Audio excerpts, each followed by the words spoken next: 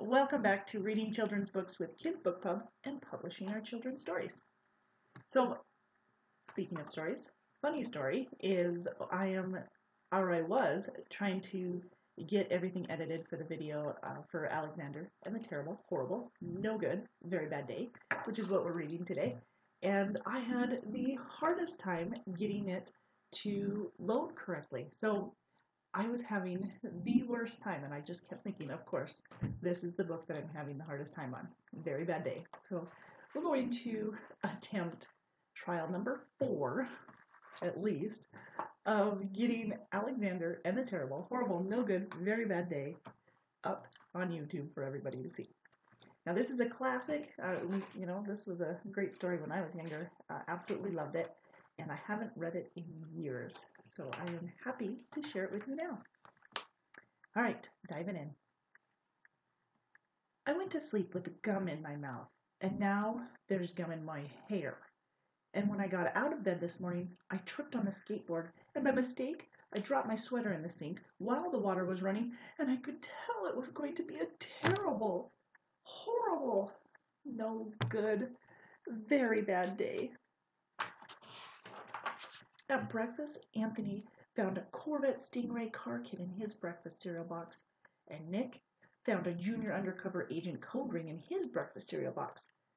But in my breakfast cereal box, all I found was breakfast cereal. I think I'll move to Australia. In the carpool, Mrs. Gibson let Becky have a seat by the window. Audrey and Ellie got seats by the window too. I said I was being scrunched. I said I was being smushed. I said if I don't get a seat by the window, I'm going to get carsick.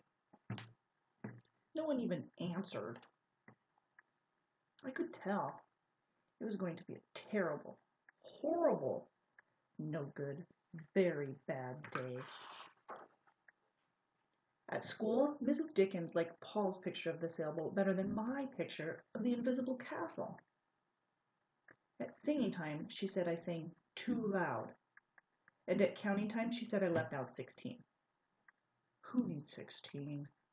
I could tell it was going to be a terrible, horrible, no good, very bad day.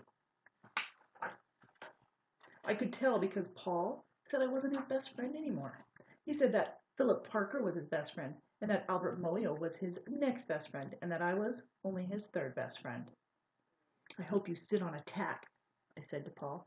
I hope the next time you get a double-decker strawberry ice cream cone, the ice cream part falls off the cone part and lands in Australia. There were 2 cupcakes in Philip Parker's lunch bag, and Albert got a Hershey bar with almonds, and Paul's mother gave him a piece of jelly roll that had a little coconut sprinkles on top. Guess whose mother forgot to put it in dessert? It was a terrible, horrible, no good, very bad day.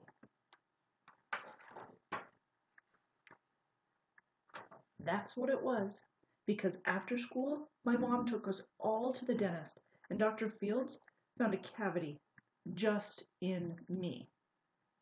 Come back next week and I'll fix it, said Dr. Fields. Next week. I'm going to Australia. On the way down the stairs, the elevator door closed on my foot, and while we were waiting for my mom to get the car, Anthony made me fall where it was muddy, and then when I started crying because of the mud, Nick said I was being a crybaby. And while I was punching Nick for saying crybaby, Mom came back with the car and scolded me for being muddy and fighting. I am having a terrible, horrible, no good, very bad day. I told everybody. No one even answered. So, when we went to the shoe store to buy some sneakers, Anthony chose white ones with blue stripes, Nick chose red ones with white stripes, I chose blue ones with red stripes. But then the shoe man said, "We're all sold out." And then he made me buy plain old white ones. But they can't make me wear them. When we picked up my dad at his office, he said I couldn't play with his copying machine. but I forgot. He also said to watch out for the books on his desk, and I was careful, except for my elbow. He also said don't fool around with his phone, but I think I called Australia. My dad said please don't pick him up anymore. It was terrible, horrible, no good, very bad day. There were lima beans for dinner. I hate lima beans. There was kissing on TV, and I hate kissing. My bath was too hot. I got soap in my eyes. My marble went down the drain, and I had to wear my railroad train pajamas. I hate my railroad train pajamas. When I went to bed, Nick took back the pillow he said I could keep, and the Mickey Mouse nightlight burned out. And I bit my tongue. The cat wants to sleep with Anthony, not me. It has been a terrible, horrible, no good, very bad day. Mom says some days are like that. Even in Australia. I hope you enjoyed our reading today, Alexander and the Terrible, Horrible, No Good, Very Bad Day. If you liked it, please give it a thumbs up and share it. If there's a book that you would like read, go ahead and leave it in the comments section. Or if you have your own story that you would like shared, if you're a self-publisher or you published one of your own children's books, please go ahead and leave it in the comments section, or you can email me at publisher@childrenwritingchildrensbooks.com, and I'd be happy